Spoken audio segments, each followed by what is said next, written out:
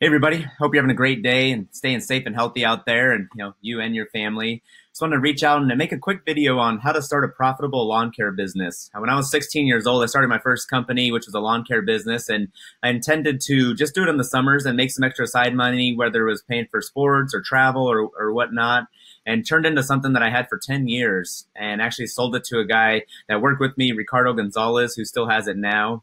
He worked with me for 5 years and he took it over, and now he's doing great things with it as well. And with my lawn care company, I was able to go through college and pay it cash. I didn't take out any student loans or any debt.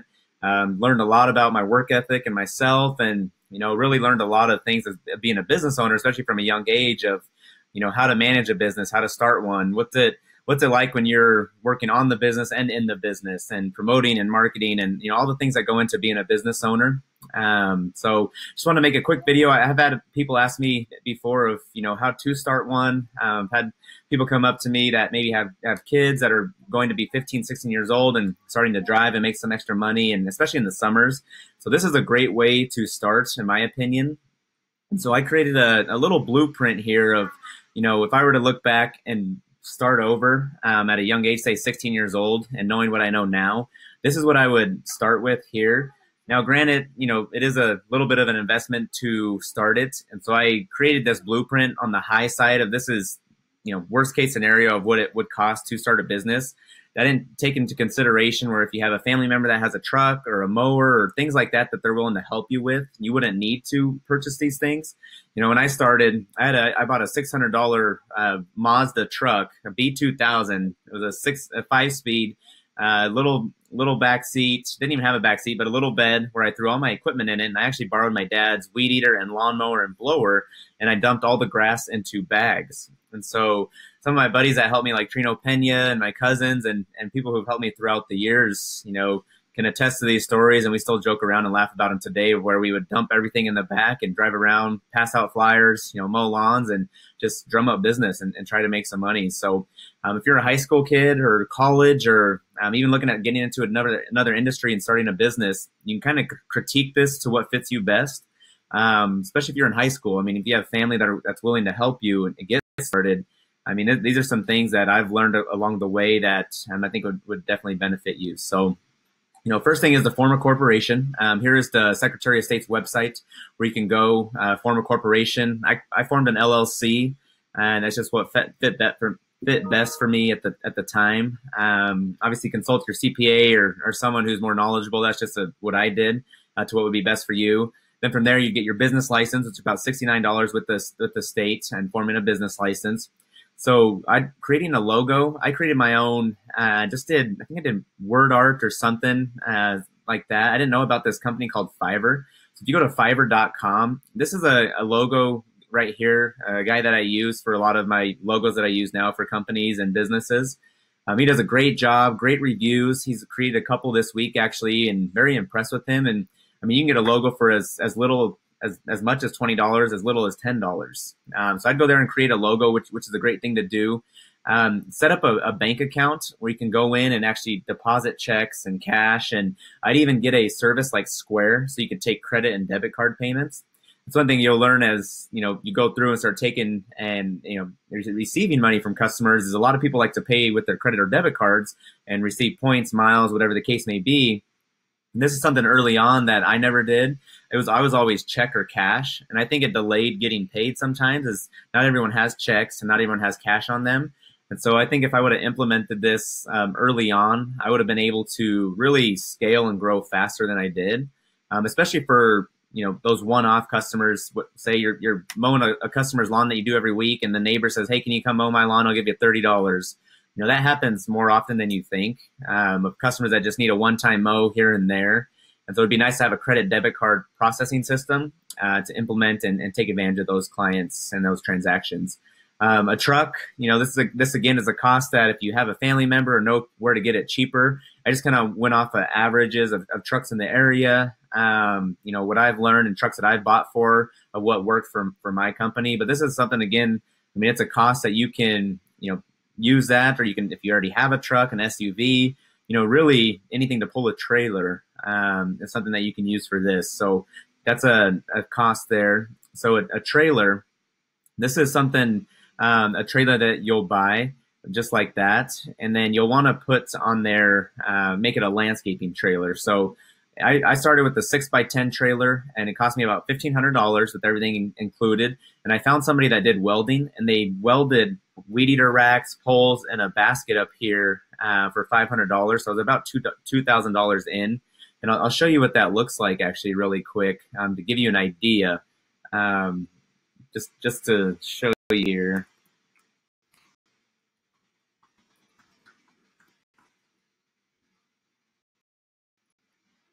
So you'll want a trailer that looks like this here. Let me give you an example that actually has equipment in it. Here we go. So you'll want a trailer that looks like this. And so very easy and convenient to load, unload. It's just it'll make your life a lot easier. And something that I didn't do when I first started is I just had the regular trailer without any of the racks or anything on it. Man, I was always putting stuff in here. I was putting it in the back of the truck. Grass was getting in the motors. You know, it just really wasn't as efficient as it should have been. So I wish I would have done this a lot sooner. Because it just makes it easier. You get out of the truck, you get down your weed eater, you start weed eating, you have the blower up here, you have your gas cans, you have your mowers there, you tie them down.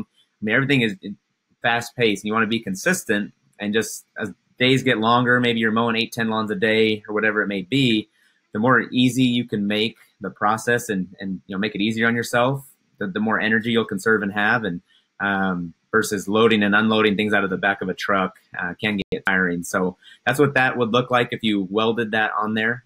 Very easy to do. And like I said, you could find a welder in the area that would definitely be willing to help you out, or if you knew somebody. And so that's the trailer there, which, I started with the 6x10 trailer, which is perfect. Weed eater, weed whacker, and edger.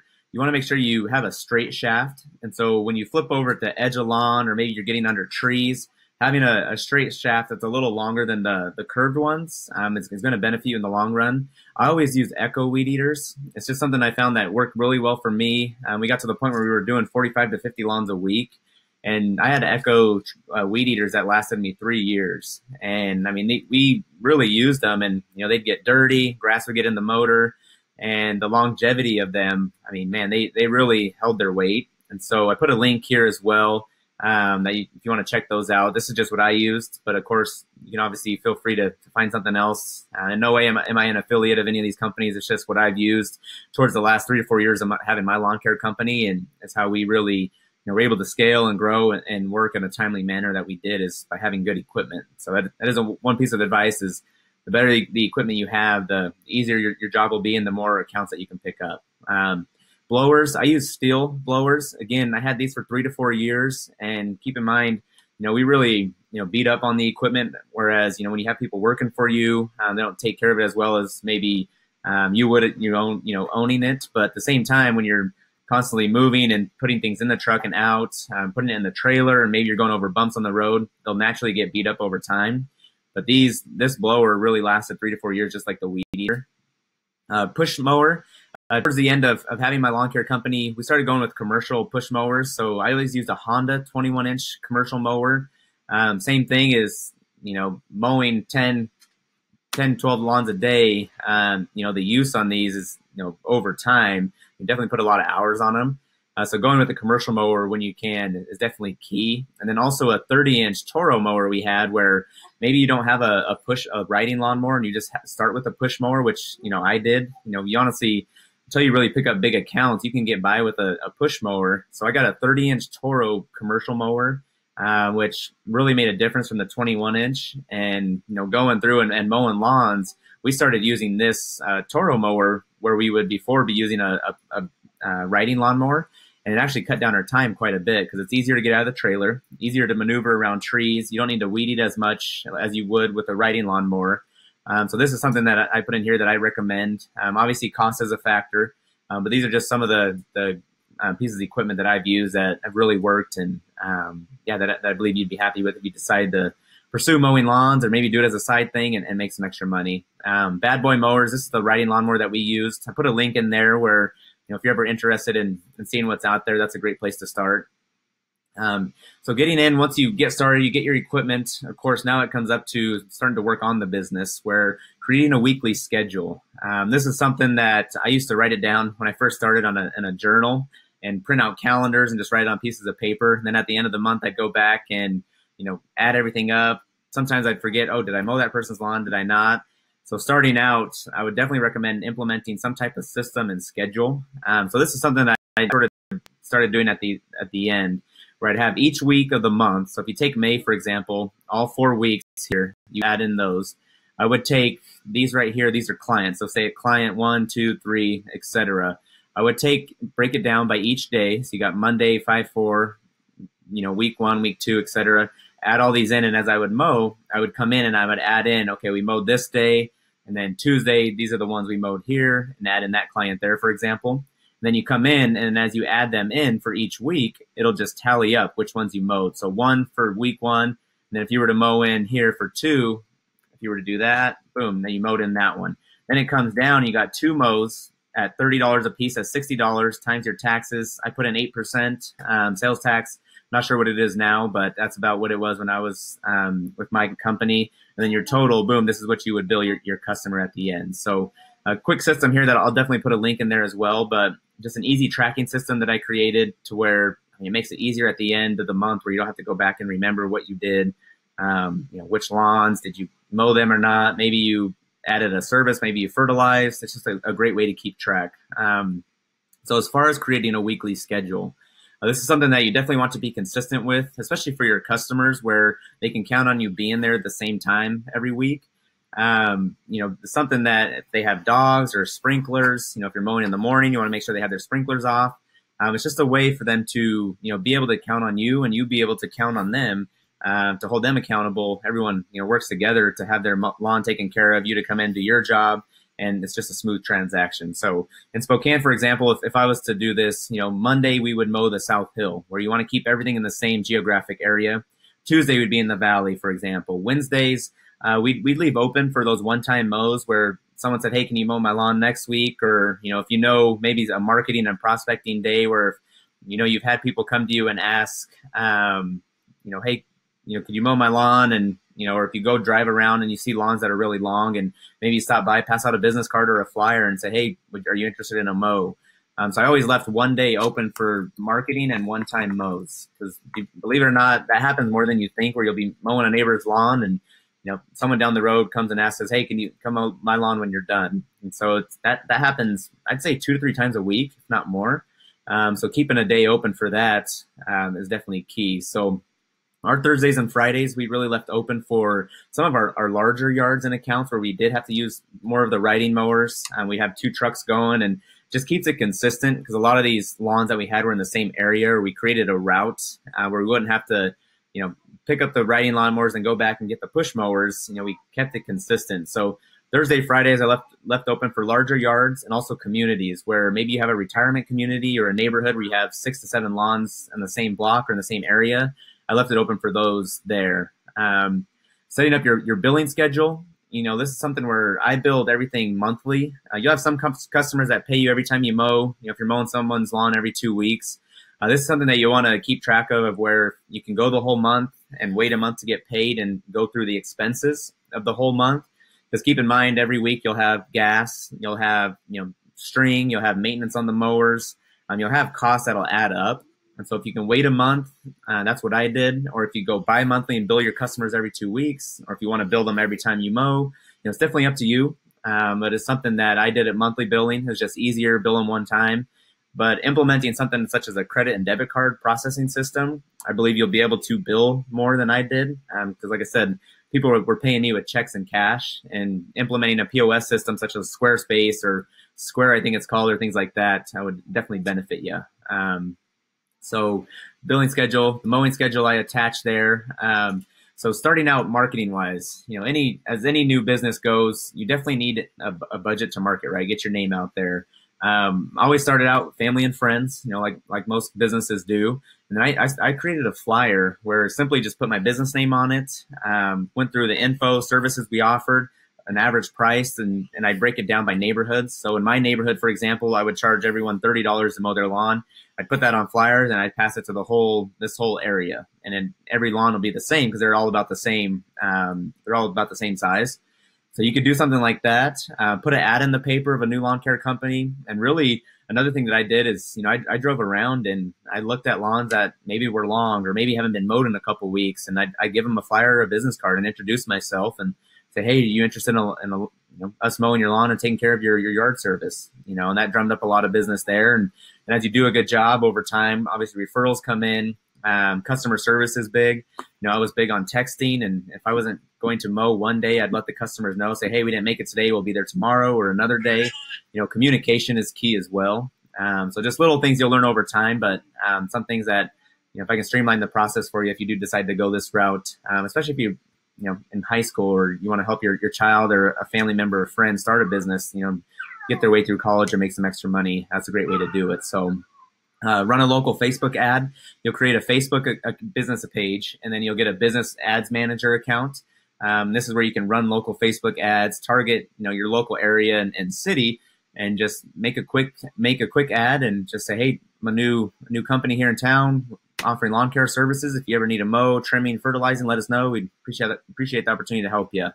And especially if you're in high school and college, people love helping kids through school, seeing young kids work and have, that are hard workers. People really love to support, kids like that. So something that would definitely work. And then going down here, and then something now that I do with our current company is obviously have a Google My Business page, which is something you may or may not do, depending on if you have an address, get an email address, create a website, things like that, where over time you can maybe scale and grow into. But if you wanted to start out with just your phone number and email address and passing out flyers and newspaper ads, knocking on doors, that's honestly one of the most cost-effective and most successful marketing strategies I've used, especially in this industry. Is a lot of times people don't realize that they don't want to mow until it comes time to start mowing their lawn, and they'd rather pay somebody to do that.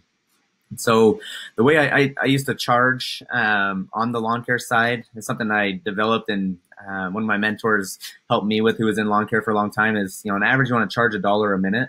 And so a house where, say you're on the South Hill, for example, on average, if a home takes you 30 minutes to mow, it's about $30 you'd want to charge. And what goes into that is obviously your taxes, your expenses, gas, maintenance on your equipment, all those things add up. And I found that charging $1 a minute, over time, throughout the month and the year, really helped my numbers and made me profitable.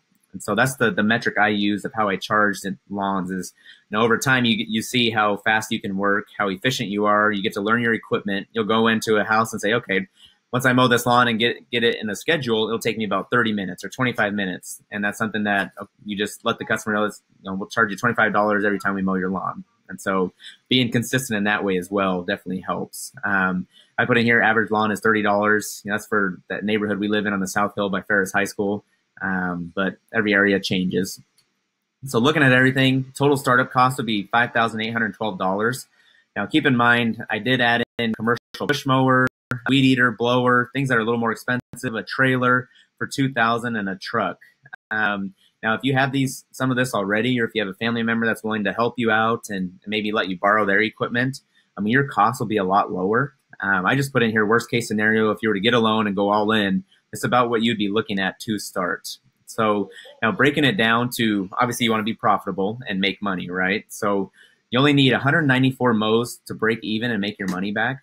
And that equates to about 28 mows per month. And the lawn care season is generally from March to October. And that's about 7 mows per week. So you only need to mow 7 lawns a week to break even and make your money back. Now, granted, you have expenses, which I'll include in here. You have things that come up. So it's nice to have a buffer of about 20% to make sure if, a tire falls off your trailer or your truck, or things that just always will happen. It's nice to have a little buffer in your account to have ready for those type of expenses that may arise. But this is about what you would look at here. So doing the math, and obviously you can figure out if you didn't buy a truck or a trailer, if you kind of critique these expenses, where you'd be at. But 194 mows to break even is not very many. We averaged about 50 a week. So over a summer, we were doing about 1,200 mows. I'd say 12 to 1,400 mows through the whole summer. And it only took us, probably 2 to 3 years to get to that point. And you're willing to work and get out there and put your name out there, I mean, there's business out there to be had. And like I said, people love supporting new businesses and people that work hard and do a good job. And so I'll include all these links here to a Google Drive where you can download them if you'd like, pass them to a family member or friend. I'll include the expenses here of what do come up on a daily, monthly, weekly basis. And of course, if you have any questions, let me know. Reach out, and I'd love to help you out. And if you have a friend or family member or anybody that would interested in getting into this industry, love to give you some advice and help you get started. So appreciate you watching. If you have any questions, let me know. But I hope you have a great day and are staying safe out there. And we'll talk to you soon. Thank you.